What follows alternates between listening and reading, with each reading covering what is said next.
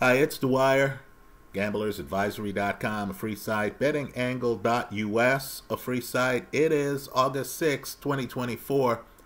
Let me just say this. They give out awards in boxing. Let me just say that boxing scene, an article they've posted today, they deserve an award. This is excellent journalism, right? So, Beverly Hills Hotel. Who's there? Canelo. Who's there? Edgar Berlanga. Right now, let me just say this as a lead-in. For years, I watched Canelo, and Canelo would have an interpreter with him in the ring.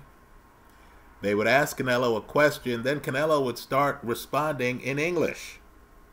And then the interpreter would have to hop in and remind Canelo, hey, look, let's do this in Spanish, basically. And Canelo was going along, pretending he could barely speak English at the time. I'm sure part of it was just to make sure that he connected with his Latino fan base, spoke to them directly in Spanish. Okay, fair enough. And Canelo, of course, like Alexis Arguello, right, has a certain class about him where he's a boxing ambassador type guy, right? This is the guy who wants to portray himself and portray the sport well. So, of course, they're at the Beverly Hills Hotel. You have Canelo, who is 34 years old, and he's dealing with a young, unbeaten fighter. There's a generational gap here. So, of course, Canelo stops pretending.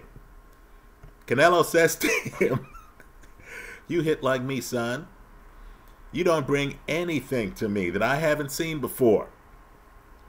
So the New Yorker, Berlanga, shoots back, you're going to see my words. Imagine the original words. You're going to see MFer. So Canelo didn't like that. Canelo says, 8 rounds. Mark my words. I'm not going to have compassion. These kind of MFers keep me motivated. I don't want to F you up right now because your money will be gone. Folks, this is good stuff. I don't think we see the real Canelo enough, right? So, of course, they continue, right? This is real talk here.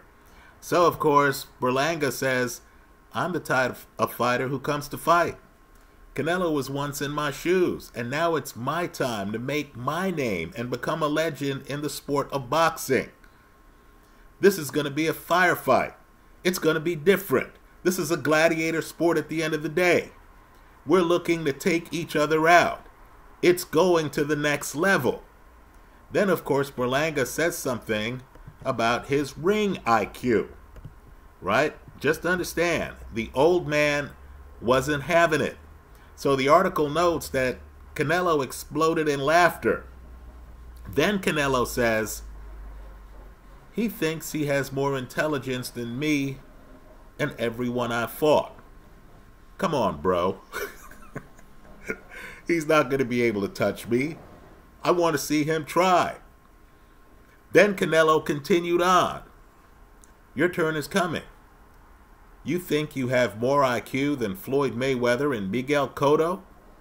He's nothing compared to them. You're not going to do anything. You're just going to make me laugh. Right? Canelo continued. I motivate myself because I love what I do.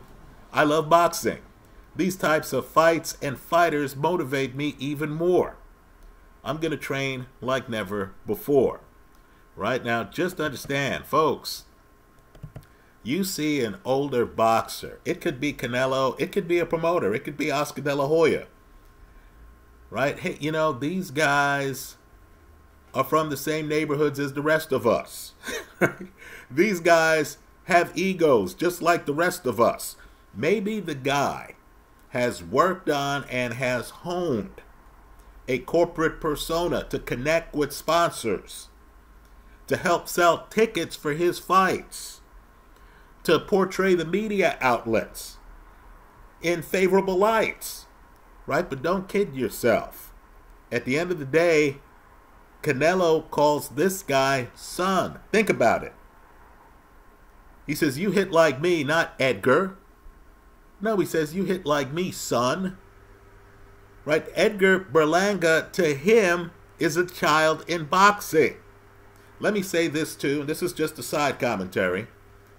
Longtime subscribers here know that for years I've been talking about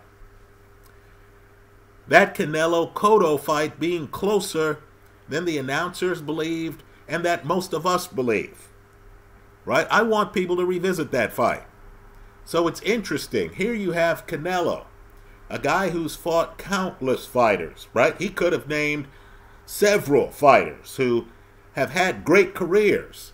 He names two guys. Mayweather, who beat him.